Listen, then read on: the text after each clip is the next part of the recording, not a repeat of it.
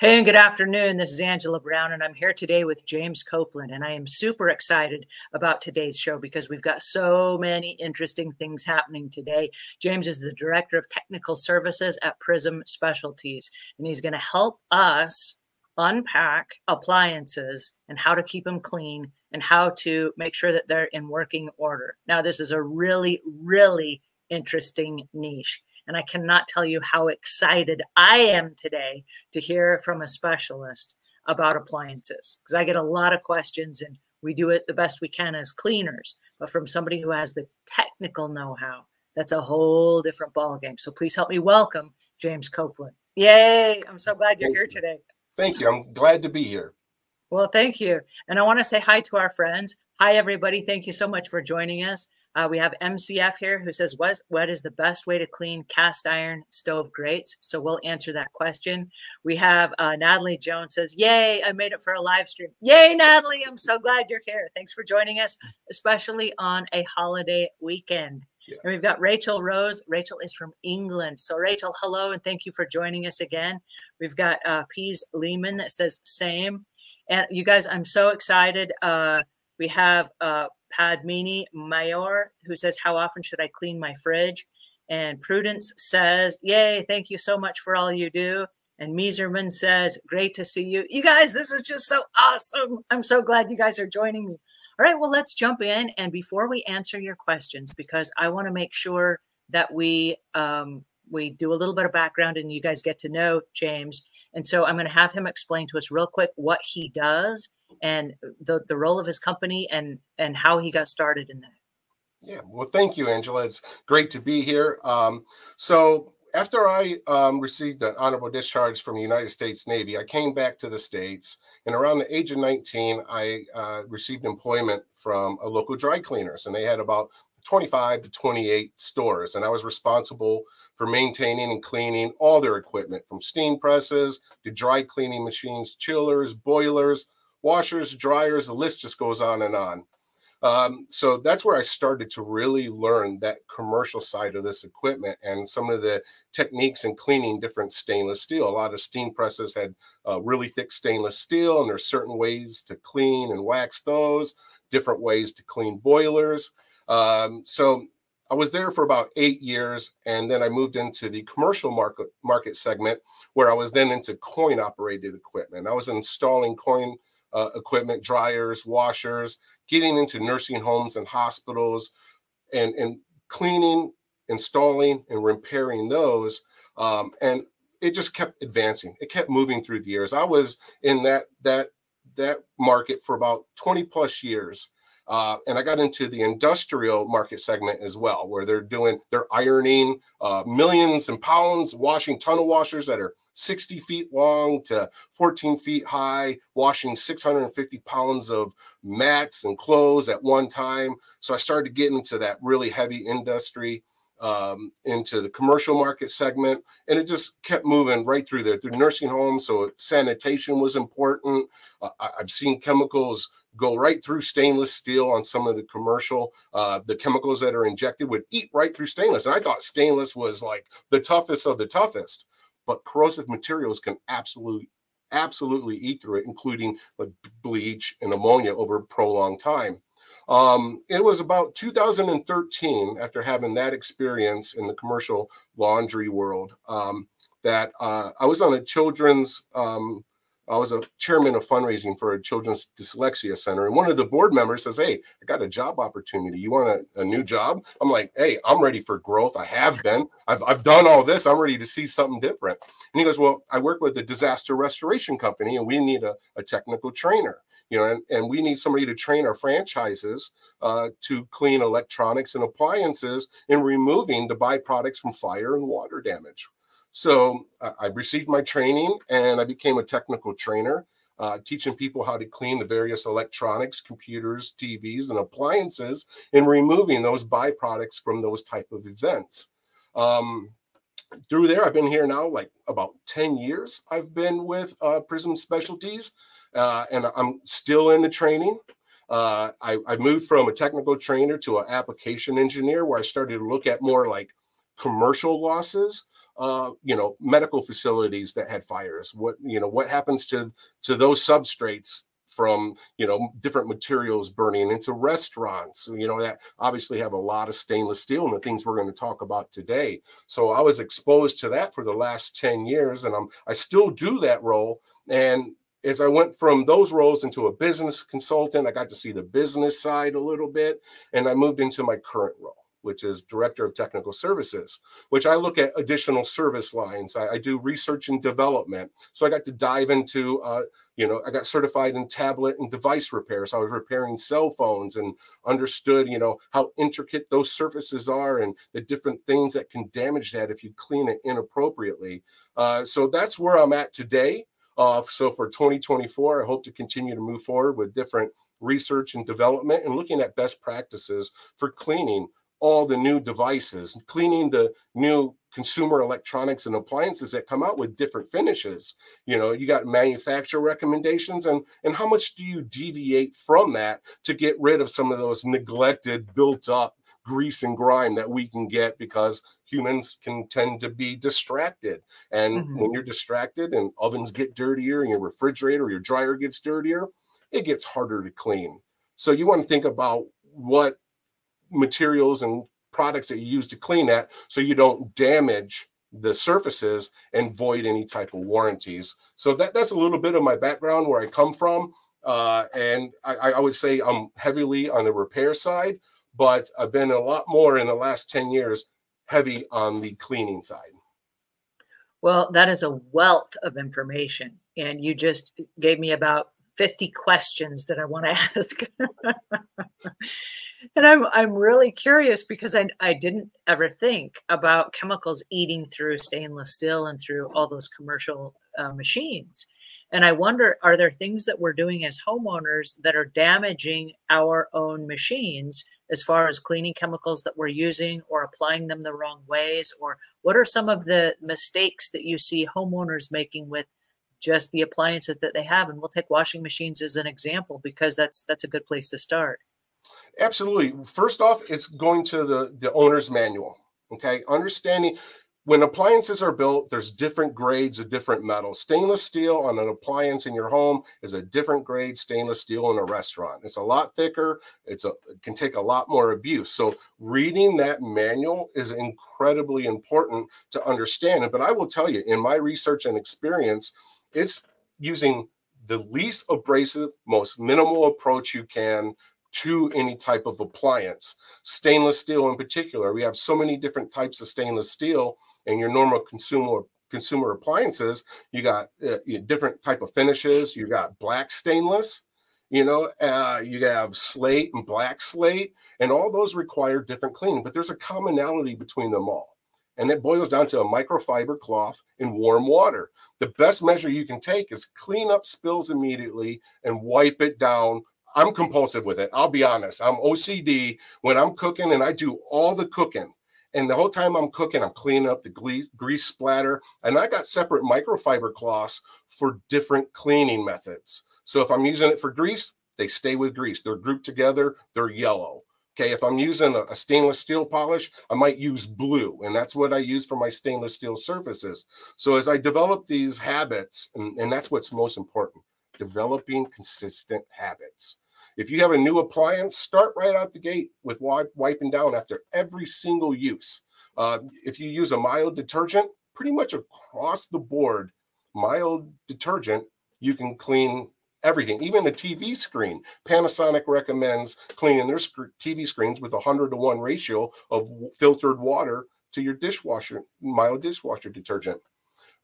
So when you say a mild dishwasher detergent or a mild detergent, are you talking about like a drop of dish soap inside a spray bottle of water or something?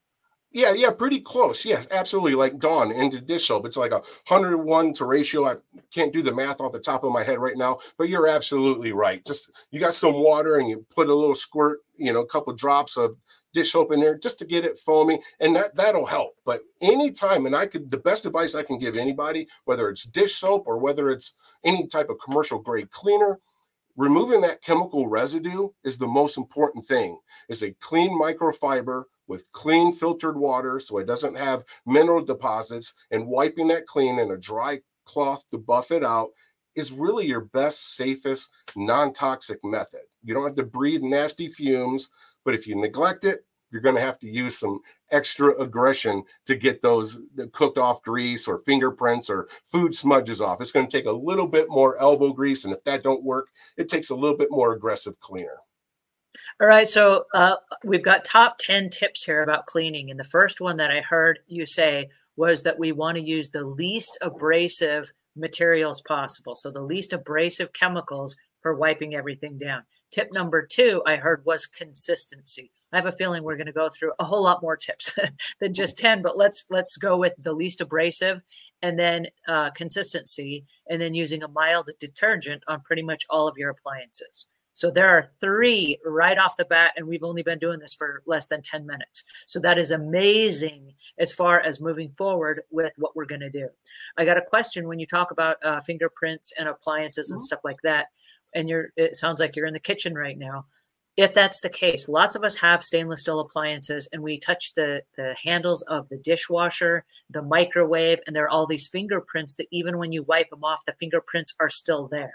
And so how do you get those off?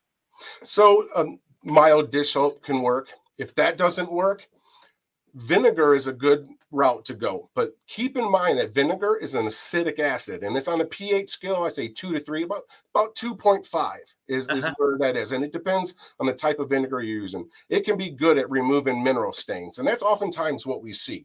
We're going to handle the water if we have hard water in our hands, or we just touched a cleaner and then we go and touch the handle as we're throwing dishes in and moving things. That might leave some residue, maybe some fats, maybe some proteins. I would suggest going with, if the warm water and the microfiber don't work, the next step would be mild dish soap. Okay, and if that don't work, then I would look at the product manual and start to look at what recommendations they say for all-purpose cleaners and stainless steel cleaners. So it depends on what substrate you're talking about, of what type of cleaner and method that you want to use. So some manufacturers, I think Whirlpool will suggest a lot of fresh products, and Fresh has a full line.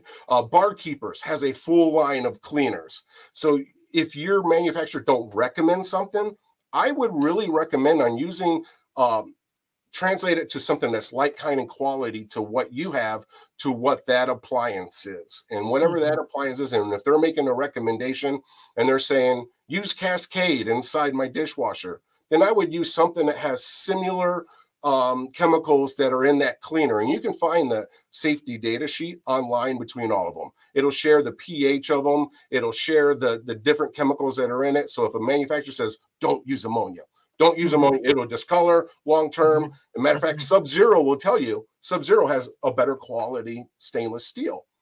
And if you use ammonia on it, you got to rinse it right away. Otherwise, you'll get a hazing effect. Whereas like my LG appliances, I would never use ammonia on it. It's a thicker, different type of stainless steel. It has more of a sheen, a finish to it. And I don't want to cause hazing. That may not, it may happen too quick for me to be able to rinse it off and not have a side effect from that particular cleaner. So I'd always work my way up. And if I was like, oh, I can't get rid of it, I would go to the manual and look at the manual and see what they recommend. So that way I know what type of all-purpose cleaner to use, what type of stainless steel cleaner to use. You made a really good point about checking the owner's manual. So I'm going to call that tip number 4, check the owner's manual. Yes. And I completely agree with this, because there are a lot of appliances that, even though they look like stainless steel, they have like, maybe they have like a finish that is like a stainless steel finish, but maybe it has like a blue tint to it, a slightly blue tint, or maybe it's like a film that was wrapped over the top of it, and maybe it's not an honest stainless steel. And so oddly enough, and we've discovered this in cleaning, where sometimes we'll go into a customer's house and we assume that it's honest to goodness through and through stainless steel, and it's not. It's got a finish on it. And then if you use a strong chemical on it, like James said, sometimes it can discolor, and then you're left wondering, oh no, how do I fix that? And so exactly, knowing what you're dealing with is awesome. So I love this. And I'm going to call tip number 4, the reading the owner's manual. Now, James said something that he sneaked in there, and I want to unpack it really quickly for those of you that just think, oh, I can just clean any kind of appliance I want and just kind of experiment as I go.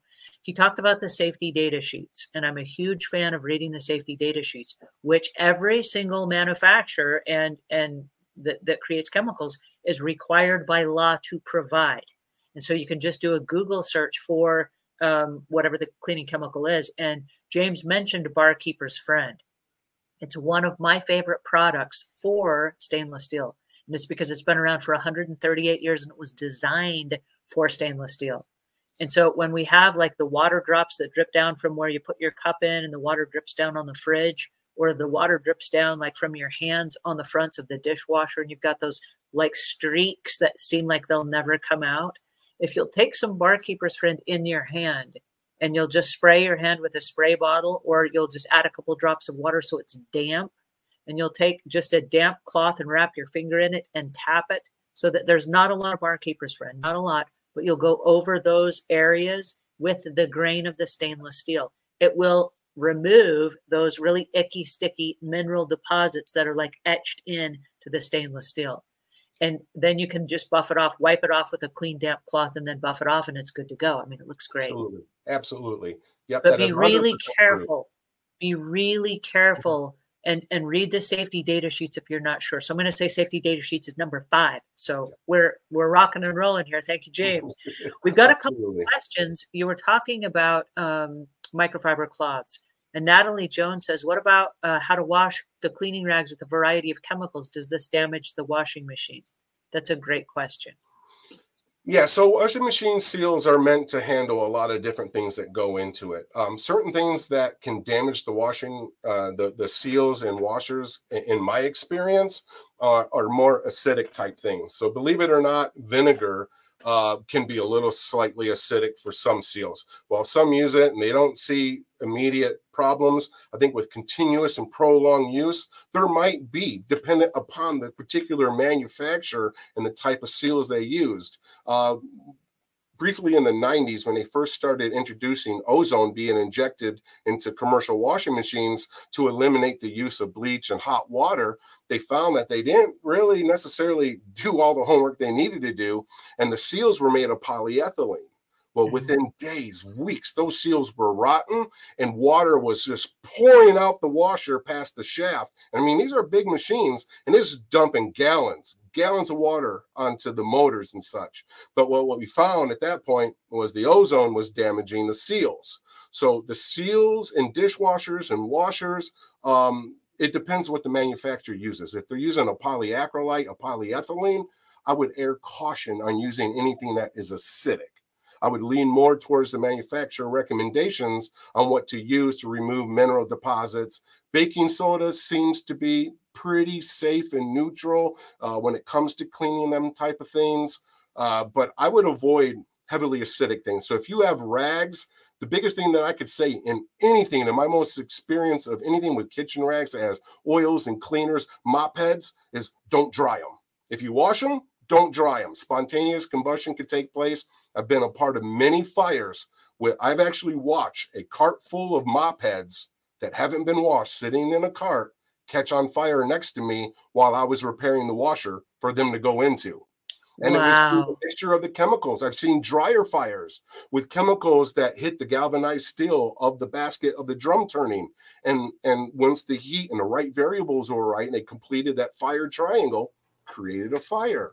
So I would say washer is probably okay unless it's very acidic. You're probably better just tossing it in the trash and getting rid of it, as long as it's not going to have any spontaneous combustion, because we know dirty rags with oil can spontaneously ignite if they're in a closed container. But I think from a washer, you have the least amount of worry than you do with putting it in the dryer. And for those that are using microfiber cloths, one thing that I want to add is high heat for microfiber cloth will damage the fibers. Yep. And so one of the things that we recommend, it's easy to do and it's pretty inexpensive, but many people have a laundry room with a door on it. And if you are inside your home and you're doing this at your home, what we have are they're actually shoe racks where they have like little hooks and you put your shoes on them. and it has like, I don't know, 30 little places for shoes, and it just hooks over the back of the door. And so when our microfiber cloths come out of the washing machine, we just shake them out and then we hang them over those little hooks. And so they're really shoe hooks, but we use them for microfiber cloths to dry our mop heads and our microfiber cloths. And that way they never have the high heat. And then instead of us trying to deal with it that way, as soon as they're dry, we just pull them off and fold them up and we're good to go again. So that's a quick tip. That's perfect. So we've got a couple other questions, and I wanted to go back to the question that said, how often should I clean my fridge? That's a great question because most people have refrigerators. And if we don't clean our fridges, like what happens? Is there anything bad if we don't maintain our fridge, and how often should we keep those cleaned? Yeah, so there's different components, there's different sections, and there's different intervals at which you clean them. I clean the external part every single day. I wipe it down. I got the mirrored glass, so I use a different cleaning technique. It's just a microfiber cloth. I treat it like my TV. So if you got a refrigerator with a display like that, I use anti-static microfiber, or what's called an E-cloth. That's great for those surfaces. For the stainless on the exterior, I wipe it down every day. I would say maybe once a week. It wouldn't be problematic depending on use, how much you're at home, maybe once every 2 weeks. Internally, I would clean up spills immediately. But I would say, me personally, I would clean the interior of my refrigerator every 1 to 2 months. And then more importantly, what affects the operation of your refrigerator is cleaning the door gasket regularly. And that's just doing a simple spot check each week. If that door seal isn't tight against there, it's going to leak cold air out or bring warm air in. And that makes your refrigerator fight harder. So if you can imagine that taking place, and then your condenser coils are dirty as well. So it's fighting to keep set temperature. It's leaking air in. Your refrigerator is going to be exhausted. So cleaning your door gasket is hugely important. Just doing spot checks weekly, cleaning it as needed. So that way, because what that could lead to is your evaporator coil leading up. And your freezer is what gets your refrigerator cold. And it does that by diverting the air into your refrigerator through a series of mechanical devices, diverters, and things like that. So if you take care of that pretty frequently, then you can kind of go with the rule of thumb about every 6 months cleaning the condenser coils. It might be a little bit more frequent if you have pets, multiple pets, because their hair and the dander and the dirt can get in there even more as they shed, especially through seasons, going from summer to winter, winter to summer, moving that, they're going to shed, and that might get the condenser coil a little bit more dirty. And so it'll base on your specific circumstance at the intervals of what you clean your condenser coil. And the condenser coil is located at the back bottom of your refrigerator.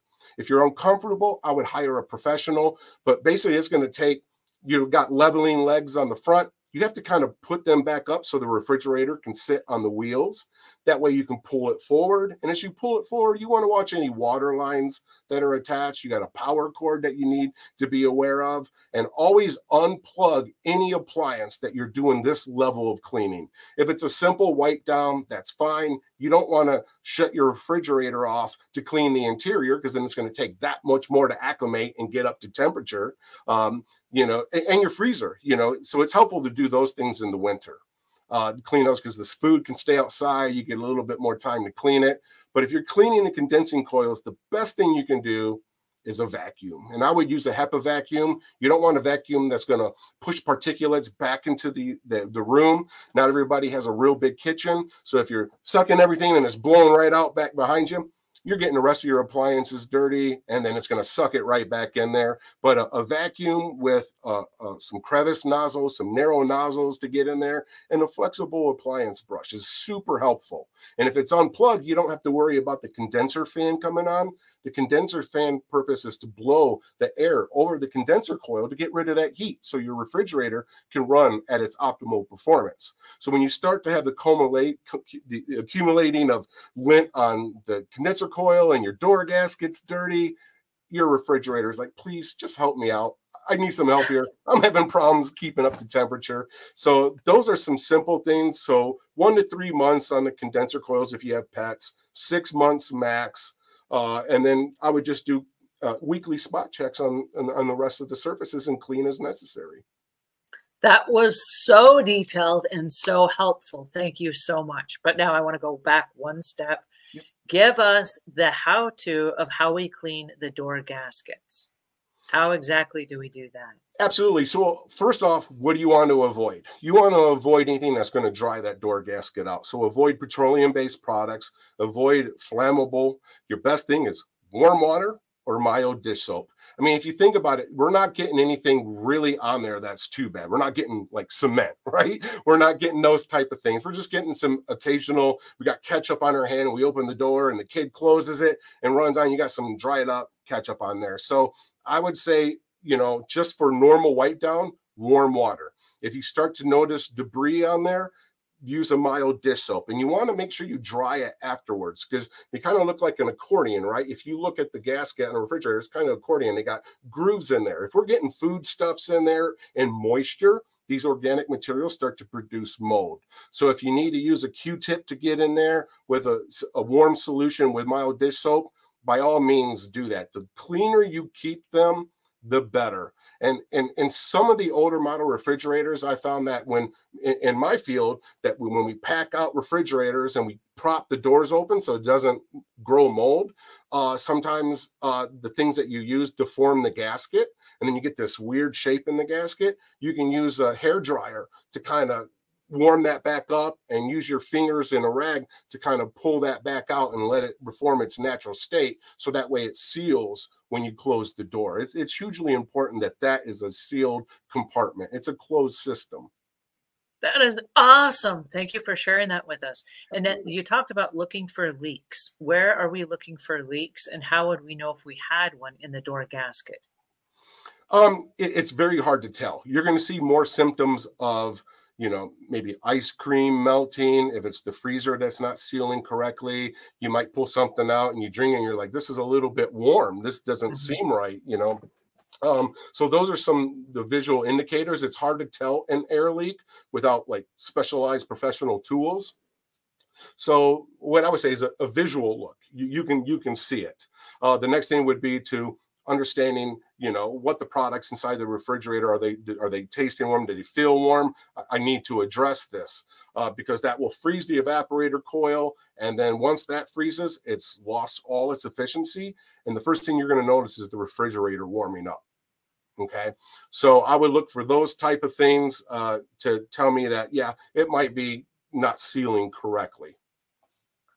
So if we maintain it then on a regular basis, we can prevent damaging it so that it completely has to be replaced. Absolutely. Absolutely. And by regular maintenance, you can retain a lot of your manufacturer warranties. If you read through the warranties in the product manual, you'll see that there's exclusions for using inappropriate cleaners, not having regular maintenance. So, and that's what makes it great to, if you don't feel comfortable with it, using a professional cleaning company, they'll maintain those records, use manufacturer specifications in order that you should have a problem. You got a little bit more, of a fight to go ahead and get things under warranty and get those repairs taken care of. That is so helpful. Thank you so much. All right, so I'm going to add in, because all of us have a refrigerator, I'm going to add this in as one of our top 10 tips, that we clean our refrigerator on a regular basis and that we check the door seals, cleaning it with a damp cloth and just mild detergent, and going over the accordion version of that and in between, just making sure that there's no ketchup and there's no ketchup, hot chocolate or whatever it is that you get on your fingers, jelly or jam or mustard, Yep. and make sure that it's clean, and then check the quality of the food to make sure that it's cold and that stuff is freezing properly. And then every 6 months or so, I think, what did you say for the coils? 1 to 3 months or yeah, 3 to 6 6 months months is pretty regular, but if you have animals or you're in an area where you have windows open and you're going to have a lot more pollen and dust being introduced into the environment, then I would check it at about 3 months and be able to make a determination that it's based on your special circumstance. And one thing I did want to point out too is, like, my refrigerator recommends that you take about I think it's like 2 tablespoons to a quart of water. So you take 2 tablespoons of baking powder and you stir it in water until it's completely dissolved, because baking soda can be abrasive. It's not as abrasive as barkeeper's powder, but you can use that to clean the walls of your refrigerator and your freezer. using that mixture, and it'll help eliminate odors. That is awesome. Thank you for sharing that with us. Okay, so, and one thing that I do want to recommend, and we didn't say this, but I just want to throw this out there for those of you that do not know. James was really careful to say if you are moving your refrigerator out, that you have to lift it up in order to access the wheels so that you can roll it. If you just pull it straight out, you can scratch the floors.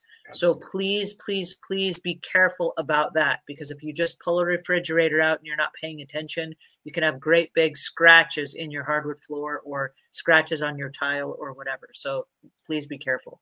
And that's another reason why, if you're not sure, hire a professional. That's right. That's right. When in I doubt, love it. There you go. So MCF says, what is the best way to clean cast iron stove grates? This is really a common one that comes up a lot because people have these amazing looking kitchens, and then those grates just get all kinds of food and stuff on them. Yeah, absolutely. The first resort I would always go to is the manufacturer, because they recommend Sub-Zero recommends some cleaners for their stainless steel, their abrasive powders. They got stainless steel. So it depends on the grade of all these things. But the first thing I would start with is the least minimal abrasive thing, and that's taking it in some hot water and some Dawn dish soap in there and letting it soak. I would use baking powder too. You can add a half a cup in a sink full of water, let it fully dissolve, and you can put it in there and even add some mild dish detergent, and then just scraping them. And we all know too, matter of fact, like when I clean my cast iron pan, I put water in it and I boil it. Mm-hmm. So that if it's big enough to fit in a pan, you might even want to boil it. All right. And be careful when you handle it. You're going to want to make sure you're wearing, the proper protection to not burn your hands, but to get off some of that heavy burned on grease. That means you probably have a lot of boil overs, right? And it can happen. But typically that's like cast iron grill grates to what's on a stove is completely different to me in my experience. And I found success in just cleaning them with mild dish soap. And they make nylon brushes that are kind of like a toothbrush, and they got like maybe a little spatula on the end for crevice cleaning, a little to get into some places you normally can't reach without damaging the surface. Those are great. You can scrub them. You might even be able to use a wet SOS pad. In a lot of cases, if you use, I think it's a number 000 steel wool pad, that typically I don't think will hurt the cast iron. But I would want to look that up through the manufacturer to make sure that I'm not taking off any special finishes that particular manufacturer may have used for that grill grate. So that's the first place I would start. If I had to go with a more aggressive cleaner, I would look across the board at what manufacturers are what their recommendations are. So if that's something like Simple Green and you mix it to this ratio, I think the biggest thing anybody has to look out for is how particular chemicals react with particular metals. And the only way to understand that is to read the manual. If it doesn't clearly indicate it, feel free to contact the manufacturer. Feel free to call a professional that specializes in that before applying it to anything. So that way these are investments. Appliances are investments, and we want them to be around as long as we can, right? So proper care, continuous maintenance, and following the manufacturer recommendations are absolutely key in maintaining their longevity. I love that. I'm so glad that you said that. And I want to go back to something that you said earlier about reading the safety data sheets. The safety data sheet by the globally harmonized system has 16 different sections. And it will tell you in section 1 what the product is, and they will give you the information on the manufacturer. So there's a phone number right there in section 1. It's the very first section in the safety data sheet, and it's all across the board now. And so if you're not sure, get the safety data sheet. It's always available online. You just do SDS, which is shortened for safety data sheet, and then the name of whatever it is that you're trying to use as far as the cleaning chemical. And it will tell you if it's safe to use. And the reason this is really important is because there are a lot of people that try to take shortcuts. They're like, oh, I have a stove and I'm using oven cleaner to clean the inside of my oven. Can I just spray this on the outside of my oven? Because if it's good for the inside, it must be good for the outside, right? And they make guesses. And when they do that, they're not paying attention to My stove is right next to my granite counter, which is right next to my wooden cabinets, and they go spraying the oven cleaner and it gets in other places that now it's damaged those other surfaces. And if you are a professional, I want to caution you on one thing and be very clear about this. You might have insurance, and good for you if you do. However, here's the caveat. If you're using an oven cleaner, for example, and you're using it on something other than the inside of the oven for which it's intended, that chemical is inside your care, custody, and control, which means you know what you're doing and you know how to use it. And so if you file a claim for granite countertops or wooden cabinets that you've damaged, or if it's the top of a stove top, which is the exterior that doesn't have the same enamel that the inside of the oven does, your insurance company is not going to cover the claim. And so if you're experimenting on customers' appliances, you did not read the manual, you do not know what you're doing, and you will be replacing it out of your own pocket. Absolutely. So I do want to caution you on that, which I cannot emphasize enough. If you're not 100% sure, pause. Tell the customer that you will research their really expensive top end of the world appliance, and you will get back with them, and do not experiment on their appliances if you're not sure. Do not. It's okay to say, I don't know. I've never seen a Sub-Zero fridge or stove or whatever it is. I've never seen this brand before. Do you mind if I hold off on today's cleaning until I can research it and clean it properly? I'd hate to damage it. And I don't know any customer that spent a fortune on their appliances it's going to go, no, just go ahead and experiment. I'm cool with that. They will never do that. Nope. So I'm glad we had this conversation. Right. That's absolutely true. I've been a part of claims in the commercial restoration where claims were negated because of care, custody, and control. They allowed it to sit too long without it being properly mitigated, thereby degrading the surfaces. And yeah, their claim was negated. They had to pay out of pocket. Talking about stoves and appliances, though, what is the difference between gas and electric when it comes to cleaning? Because the products are different, or are they the same? Yeah, that's a great question. So obviously, anytime you clean an appliance where you're getting in deep, disconnect the power, make sure that it's not going to turn on. Because if you're wiping something and you inadvertently hit a knob and turn it on, you might be spewing gas and might ignite a flame in your arms over it, or you turn on an element. So always unplug and disconnect the utilities. Gas is a bit more extensive in the cleaning because you got grates, you have burner caps, burner heads, and all these things need to be pulled off and cleaned in soapy water. That's where you want to be really careful on what you use, because some of the burner heads are aluminum, and most commercial grade oven cleaners, I know Oven Bright is Bonzi is another commercial grade cleaner with Georgia Chemical Company that'll actually discolor and in some cases melt the aluminum. Even baking soda. Baking soda has a negative effect to aluminum. So air caution on that. So when you clean those, it's about elbow grease and dish soap, So you're going to be pulling a lot of those off. You never want to use a rag that's dripping wet. That in any case, because you can get into electrical components, you can get it into the crevices that go down into the insulation. If insulation gets wet, if it gets real wet, it can start to develop mold, so you want to air caution on that and use, wet rags, but not dripping wet. So when you clean a gas range, those are the components going to come off. So you got more removable parts that you're cleaning versus an induction or a flat top like mine. I'm going to use distilled water, wipe it. I don't want heavy. If I lived in southern Indiana, their water was so hard down there, it was just destroying some of the dry cleaning machines. So when you use that, you could be leaving residues of minerals and buildup. And especially if you use it in an oven to use a steam to clean it, like an easy clean, and you pour water in the bottom of the oven, it can leave that mineral deposit behind once it's dried and is evaporated, and you're just going to have this film behind. So I would say if you're going to ever clean with water, use filtered tap water using a pure filter or something like that, or bottled water, refraining from, any type of water that could have minerals in it, spring water, things like that. So if you use water that has less minerals, that's great for cleaning because you don't get that residual after it's drying and gone. So cleaning electric, avoiding the electrical elements in the back. If you have exposed elements, sometimes they're underneath, so you don't have to worry about it as much.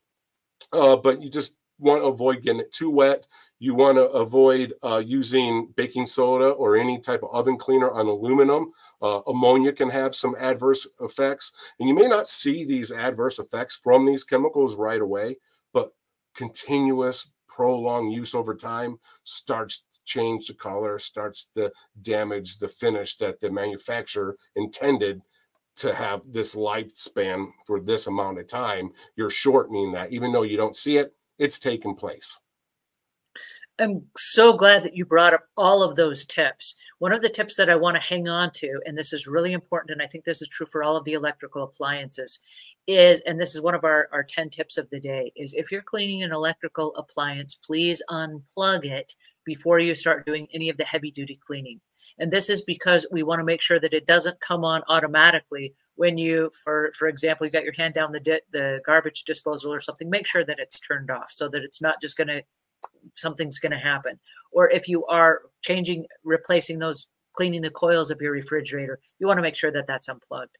And so if you are doing some heavy duty cleaning, please either turn them off or just flip the breaker so that it's not going to come on automatically and like attack you, okay?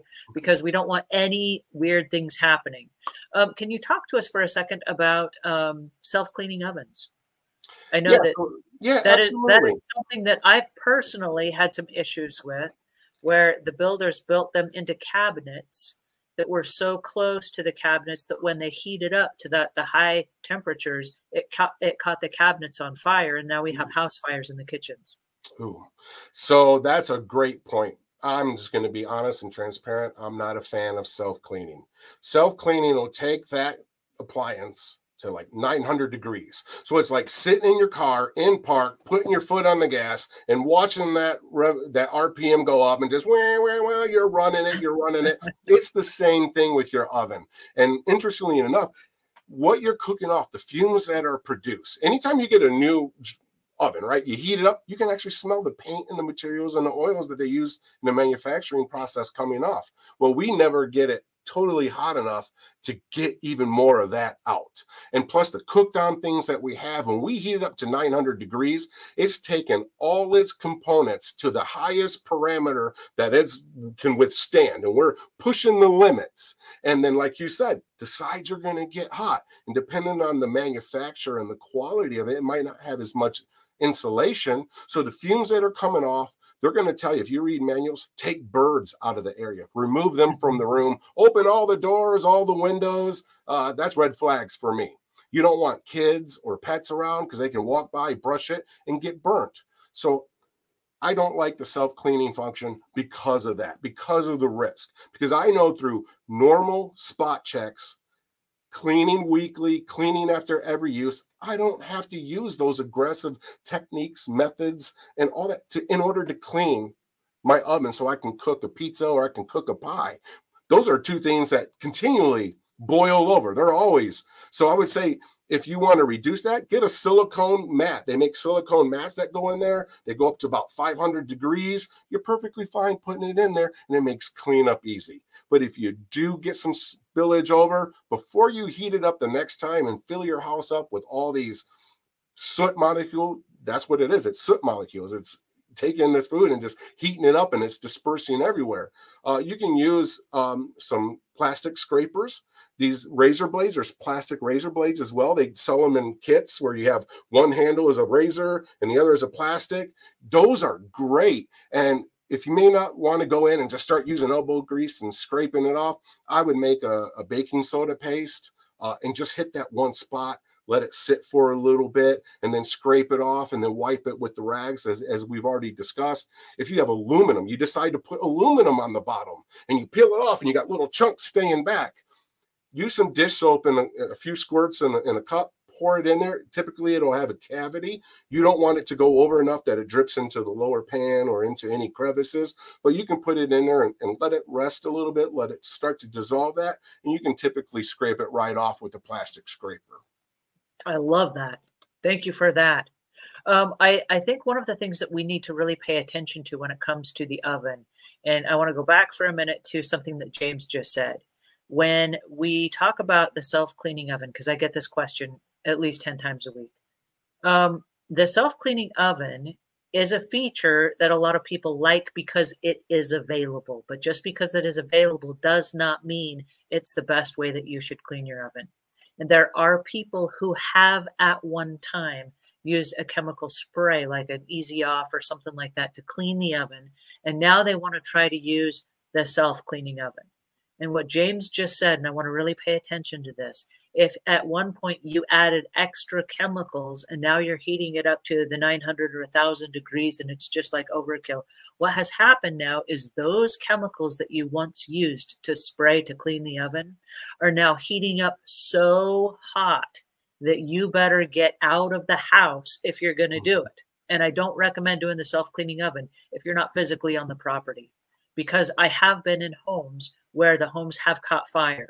And something that they don't tell you in pretty much anywhere is if you use a self-cleaning oven and the cupboard does catch fire, the self-cleaning oven will say ventilate, right? Open all the airs and windows. But if you have a fire that starts, oxygen fuels a fire.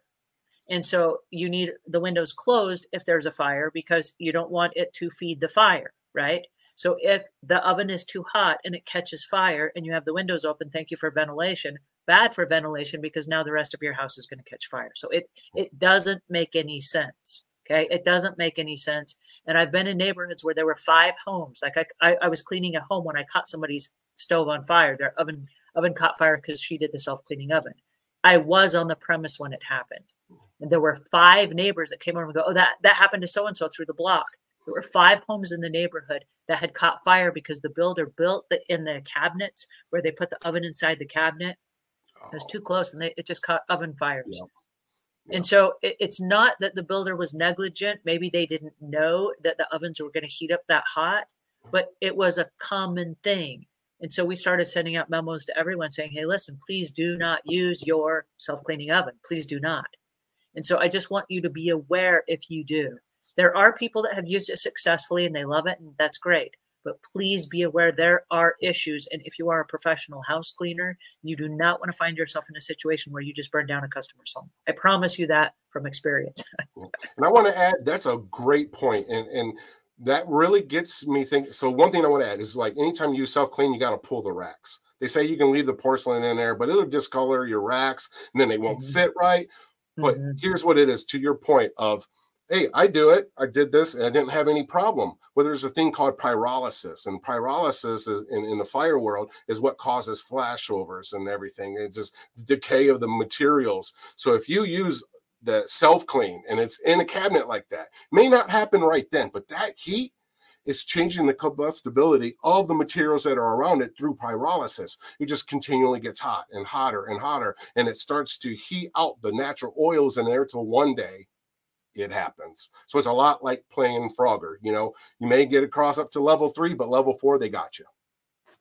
Well, and it's also the fumes. Like I said, if you use a spray and then you try to use the self-cleaning oven, those fumes become so incredibly toxic that you cannot stay in the house. You cannot stay in the house. And they do say, get your birds out of the house. Get your birds, your cats, your dogs, get everybody out of the house, and people too. I had a gentleman call me one time and he was in a panic. And he said, my house stinks really, really bad. And the fumes are so bad, it's burning our throats. What do we do? And I said, how did you get this way? And he said, well, we just turned on the self-cleaning oven, but we have always used the spray instead. And I said, get out of the house. Open your windows and get out of the house. Just get out of the house. Turn off the breaker. Make sure that you turn it off so that you can stop the process. Get out of the house, because whatever you're breathing right now, it's already burning your lungs and your throat. So I hate that. It's horrible. Please don't play dumb games. If you play dumb games, you win dumb prizes, as they say. That's right. Do you have any advice for cleaning hoods and filters? I know lots of people have like grease and stuff that goes up there, and then it's kind of a mess. Absolutely. So there's two types of filters. There's metal and charcoal. Charcoal you typically just replace. That's replaced annually or about 120 hours of cooking time. That's a good rule of thumb to use. As far as the metal, you're going to have a couple different types. You're going to have baffle, which tends to be mostly stainless. Then you're going to have a mix of aluminum and stainless steel for the mesh. So like any type, the thing that has aluminum, avoid putting it in the dishwasher. Avoid using any type of corrosive cleaner on it, baking soda, things like that. You can do a quick little research and find the things that will react negatively, like ammonia, with that aluminum. So pull them out. Anytime that you have the heavy cooking season, like the holidays, even if you're not cleaning the whole range and hood, at least clean the filters. Pull them, set them in some hot water. And it always goes back to the manufacturer. I've read some manufacturers' recommendations on using ammonia for the stainless steel baffle type. You put them in a trash bag with ammonia, set it outside, and you can do the whole rinsing. I'm not a big fan of using anything that has heavy fumes. I like green approaches, easy, and just staying consistent. It works for me. As far as the mesh, I would soak them in hot soapy water, making sure that I rinse them completely to get rid of all soap residue, and then making sure that they're fully dry. Once you remove the filters up inside, if you got any grease that's sitting there, you can make that baking soda water paste. With, I think it's like a half a cup to a few tablespoons of baking soda with a little toothbrush, and you can just put it on the spot, let it sit 15, 20 minutes, scrape it off and wipe it clean. But what I want to stress that's most important is doing everything you can to use a flashlight and look up where the fan is and see if you can see up in the duct. If you're starting to see an accumulation of grease, it's time to call out the professionals and have that vent cleaned, because that can create a structure fire. So hoods are sucking in all that. You can get heavy splatter, and maybe if you start to neglect the filters, it's just going to continually move through till it gets up past the filters. So, but as long as you're maintaining it and going, you don't have to do that as much. But the further neglect you do, the more extreme measures you're going to have to take. And I would really call out a professional so they can look at the most cost-effective solution for you as a homeowner to ensuring that you're mitigating all these risks of structure fires or any type of damage or failure. And I'm really glad that you brought that up, because there are little tiny things that we can do when we cook. There are ways that we can cook, like with lids and things like that, that will help contain some of the grease. And from a cleaning perspective, please, please, please contain all of your grease. When it goes up the sides of your cupboards and it gets on the ferns that are above your cabinets and everything, and it gets on your trinkets and your ornaments, and it's thick in the air, and then it settles on all of your stuff, it's just a mess, and it's hard to clean, because then when the dust kicks through your house, it sticks on that grease, and it's just nasty. So please, I love what James is saying about regular maintenance. So thank you very much. And I would be remiss, I have to ask this question. This is another one that we get asked a lot. It's about the plastic or the rim.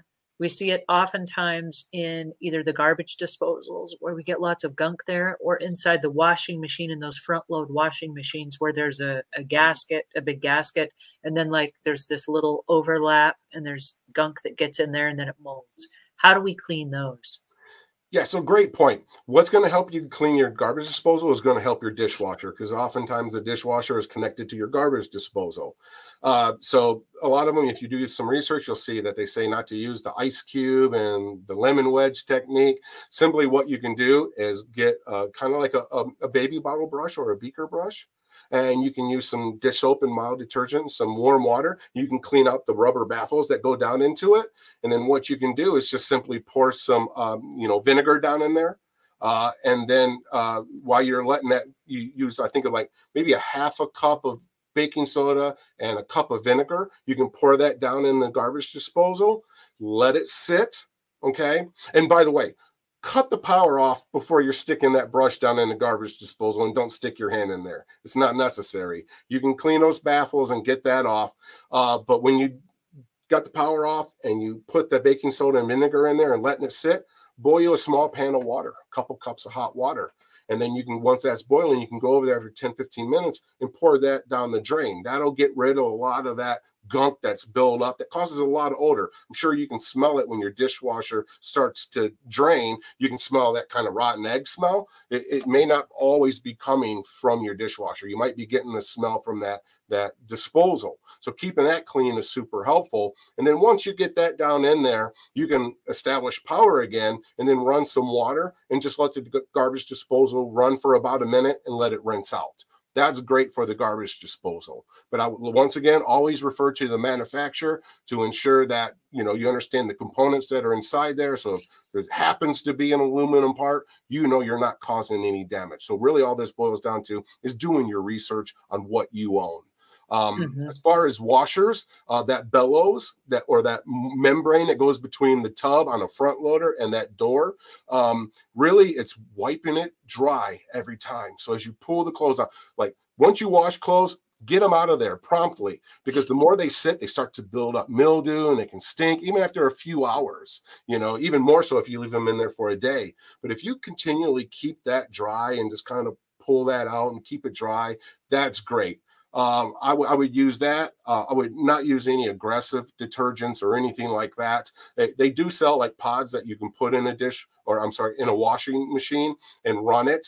So if you're performing that maybe 2-3 times a year, and then you're doing sort of, throwing some baking soda in the washer and running that on a cycle with no loads in it, that can help you, because the thing that you want to prevent, if you want to prevent mold and this buildup in your machines, really avoid using fabric softener and overuse of detergents.